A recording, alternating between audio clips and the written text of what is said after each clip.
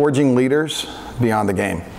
It is our new slogan, and it kind of says what we do, what we are. And I know it's probably an atypical answer, but it's really what I get excited about doing. It's fun to be part of the stories of our players. That can only be done inside of the context of doing things excellently. We are looking at continuing with a record-setting, we now have a record-setting centennial, 6 consecutive NCAA bids. We're looking for the 7th.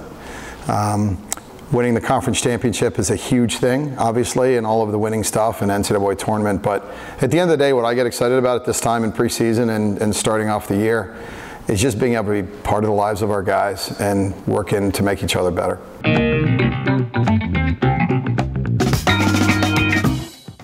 Family. It's a term that has 2 different content. It actually is a literal term for us right now because in part of the incoming freshman class is my son Tyler, who is my family. But they're also unusually tight. It's funny, they just kind of walk around in preseason in a pack. They seem to have connected very well through the summer, and it's just really, really cool to see how close that they are.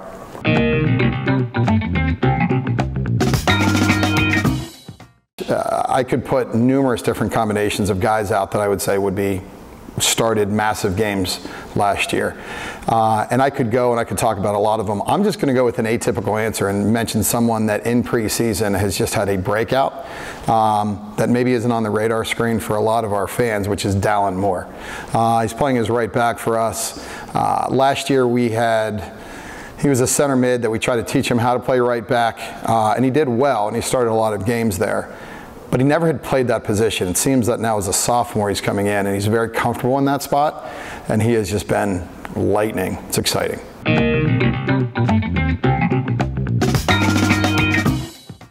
It's always hard to just mention one contest.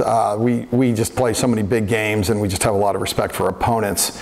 The Smith-Herb boots, because of the historical nature of that and just how much both Elizabethtown and us care about that game, is always going to be the first thing off of my lips. Non-conference wise, Eastern is going to be a huge one. Eastern, we played a very, very tight second round NCAA tournament to Eastern, and they advanced and we did not, so that is a circled game for us. Within the conference, the same thing with Haverford. As far as Eastern was concerned, we had 2 really tight games. Haverford, we had a tightly contested win at home, and then we had a very, very tightly contested loss in the conference final last year.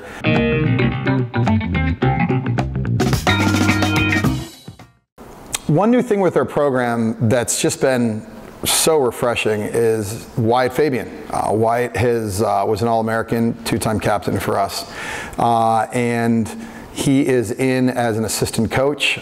He is taking graduate classes locally. Franklin Marshall doesn't have graduate classes, and so it's been hard to have someone that's been in that kind of a GA position that exists in some other schools. This is the first time that I have someone doing that, and he has been just absolutely awesome.